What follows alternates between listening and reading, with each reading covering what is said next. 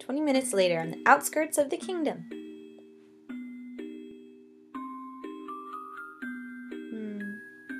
You know, I have always thought there was a magic barrier over the kingdom of Cadil that makes it all pastel-like and cute. After all, there's no other logical way to explain how the woods outside the kingdom are so gloomy. Observant, aren't you? That's exactly what he said before. I'm not that observant. I don't know about the specifics, but according to the legend, the first king of Cadil was a powerful magician who had a daughter whom he loved very much. In order to create the perfect environment for his daughter to grow up in, he went and created this kingdom, which is why Cadil looks like something a 5-year-old girl puked up. Of course, since little historical evidence is present, it's all just speculation. After all, although Ivan may be formidable in his own right, he's hardly a storm-summoning scholar. Though judging by the fact that he used to wash his hands until his skin peeled, he's just as odd as his ancestors. Shouldn't you be noting this down? This is prime information about your Prince Charming right here. There's still plenty of time left before the ball starts. I won't start worrying about it until then. Here, have some cake. I had my doubts before. Now I'm fairly certain. Correct me if I am wrong, but you hardly seem head over heels for Ivan. If that's the case, then tell me, Brandon, why do you still want to attend the ball? It's personal. But I will tell you about it if you'll tell me about Natalie. Nosy, aren't you? You just won't give me a break. You should have realized that when I kept visiting you after you called me Rabbit. But enough about undesirable nicknames. Was Natalie your old love? Why do girls always think every angst-filled knight has a lost love? No, Rabbit, Natalie was my little sister. That's what I expected. She was one of the dozens of girls who disappeared years ago. I don't look nothing like her, though, even when you're drunk. What the heck? Approximately 1 year ago, I received a tip from an anonymous source and went to Nortrek to investigate. There I heard of a shady scholar named Isidore who seemed to be related to the disappearances. Oh my gosh. But instead of finding my sister or Isidore, all I found at Nortrek was an abandoned house. But after digging around the place, I managed to uncover some carcasses. Taking what I'd found to the healer in Nortrek, I discovered that those human remains were from some of the girls who disappeared 10 years ago. And amongst them, I found my sister's hair ornaments. I don't understand, like, did he kill them? I doubt that she'd be saving him. Or maybe I'm really messed up, and like he was killing them to help me. I don't know. You and Natalie are very different in terms of appearance and personality. She was a painfully shy and timid girl, and the only person she could talk to without stuttering was me and the rabbits. Oh, and he calls me a rabbit. But for some reason, you two have the exact same colored eyes. So I was so shocked when I first saw you. Well, at least I found out the answer to that question I wanted to ask. Sorry for making you listen to all this. I don't know what's going on with me. I'm not usually this talkative. It's getting late. Let's go back. He leaves. Wait for me. Why isn't the sleep medicine working? I placed him in every single one of the cakes. He should be conked out by now. Unless he already knows of my plan to throw him off a cliff. No, that can't be. Judging by Dominicus' temperament, he would have sliced me in half if he knew. I don't want someone who made a goal out of killing Isidore running around, but there's no way I can kill him by just using brute force, and sleep medicine won't work on him. I could try using Isidore's emergency stash of poison recipes, but those are too easy to trace back, and I don't even have all the ingredients on hand. What do I do now? Brandon, you coming? Sorry, I'll be right there. Sometimes I forget Brandon is like a classy lady, so I gotta class up her voice a little. I only have 10 gold, but I hope that's enough to get me through. To figure out why the sleep medicine didn't work last time. You know, I've only seen you drunk. Yeah, why would you say that? I've only seen you drunk once. Do you have a high tolerance for substance? Yeah, I'm surprised you figured it out, Rabbit. When I was little, my late father put me through all sorts of poisons and sedatives in order to harden my resistance to them. Thanks to him, I have to drink at least 20 mugs of beer in order to start feeling tipsy. But I suppose it comes in handy for my job. Why are you drinking, then? Stop drinking. Your sister would not want you to be a drunk, lush person. Oh, so he told us about Natalie, and we never told him about Ivan. For the money... Okay, I guess that was right. Is that so? And here, have 5,000 gold. Would that be enough to cover your immediate needs? He just gave me money? What? Oh, I can pack up my stuff and leave with the money. I can afford to take Isidore somewhere else. I'm gonna return the 5,000 gold. We're gonna get committed to the Captain Dominicus. What do you mean you can't accept my money? We're friends, right? Friends do things for each other, Rabbit. No? Doesn't feel right and you have to solve this yourself? If you say so, Rabbit. You don't want my money, yet you're gonna marry Ivan in a gold digger sort of move. It doesn't make any sense.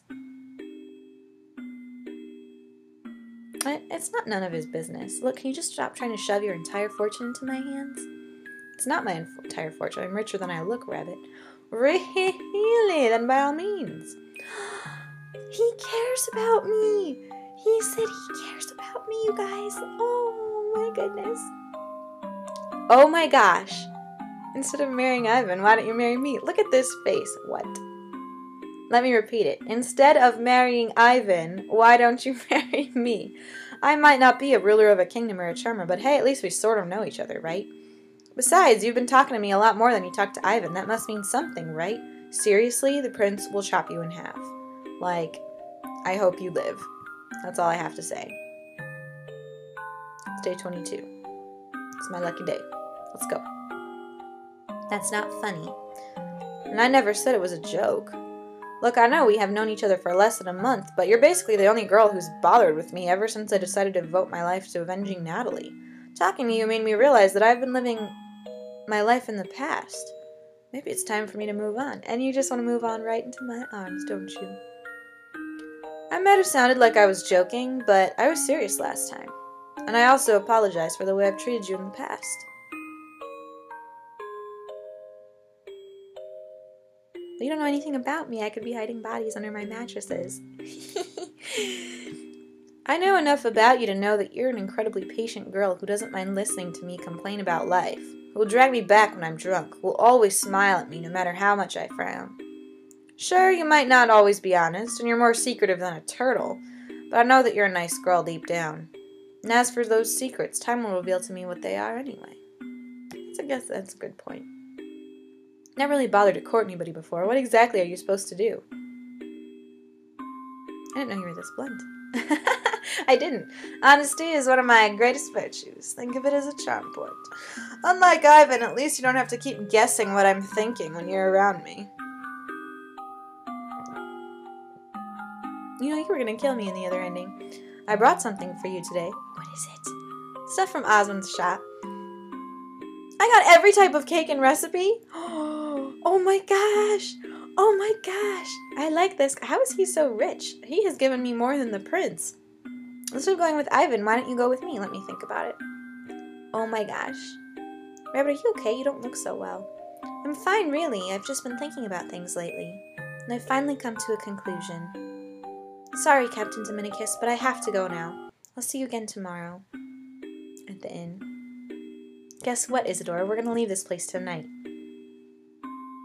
I know. I'm a wimp. I should have taken advantage of Dominicus's affection for me and killed him. Or at the very least robbed and disabled him. In the very beginning, I was really planning to. I really was. But guess what? I don't think I can do it now. Not after personally knowing him. Somehow I want him to keep living with that simple and straightforward attitude most people so dearly lack. Dominicus is getting too close to me for comfort. Since it's too late to go after Ivan, and I can't kill Dominicus, it's best for us to just leave before we're found out. I'm sorry for messing this all up, Isidore. I could have done a lot better, couldn't I? He doesn't say anything. I don't want to leave. I want Dominicus. Kind of. It might be my imagination, but the woods of this outskirt seem darker than usual. Well, considering that I don't want anybody to see us, the darker the better. Now I just have to. Where are you going, Branwen? Captain Dominicus, what a surprise! I thought you were at the ball. Stop avoiding the question. Where are you going, Branwen? A friend that I know is dying. A few hours ago, he sent me a message asking me to visit him. Sorry for not saying goodbye personally. I hope you don't mind. Of course he minds. He just proposed to me. Is that so? And do you mind showing me the contents of your luggage? Huh? Why do you want to? Stop acting, Bran, when you know damn well why I want to see your luggage. Oh, look at his face. I'm crazy faced. I'm going to open it myself. Now do as I say, or... What, brother? What? What? What? Every single time, Amarillo just blows my mind. I'm like, what is going on? Don't kill him. Did you just kill him?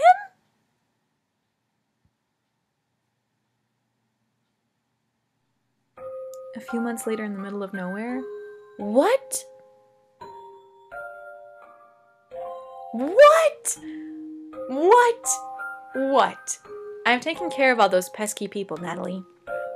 They're rather persistent, aren't they? I wonder why. I don't know. Just go and find some food and medicine. Don't come back until you have them. You're so cold, Natalie. You didn't used to be like this. At least give your big brother a hug. What?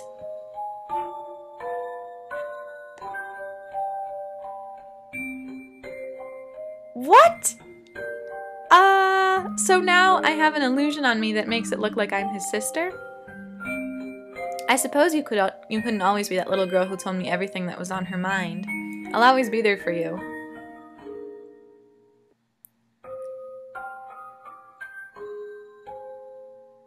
After swinging a rock over Dominicus's head, I thought that I had killed him and decided to bury him in a shallow grave. But as I was dragging his body into the hole, he suddenly woke up and addressed me as Natalie. After some minor interrogation, I found out that he is suffering from heavy amnesia, and the only thing he remembers is the false information that I am his sister. Since Isidore is a high-profile criminal and Dominicus is a high-profile government official, I couldn't bring both along with me in the long run. So I tried to ditch Dominicus in the nearest inn as possible, but for some reason he always manages to find me no matter where I go. The process repeated over and over again until I simply gave up trying to get him off my trail. To make matters worse, Isidore is still showing no signs of recovery, and I myself have been identified as a criminal by the Cadil Kingdom. Ironically, as more and more bounty hunters came after me and Isidore, Dominicus is the one who's been protecting us from harm. So if Isidore and I were to survive our next assassination, I cannot afford to do away with Dominicus. Oh my gosh, I am left with no choice but to keep playing pretend and hoping it will last.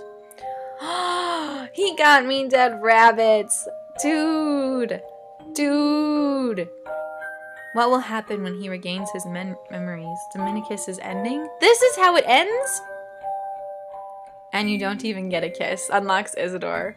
What the Haiti-hole, neighbor? Oh my gosh, that is so sad. No kisses, nothing. Amarillo! Really? Alright, well thank you guys for playing with me. I might add in what happens if we run away in this one. I might put it in the next one. It's a surprise. Let's find out. Okay, so we finally got the money from Captain Dominicus again. And let's leave! Let's find out what happens. Unfortunately, two were both killed by a passing carriage. Fate is cruel to cruel people. Next time, return the money. Thank you. I am glad that I took that extra time to figure out what was going on. But, just thought I'd show that to you guys. So thanks for bearing with me again. I look forward to seeing who your favorite is and whatnot, and exciting little things like that. So I'll talk to you soon. Alright, thank you. Have a great one. Bye!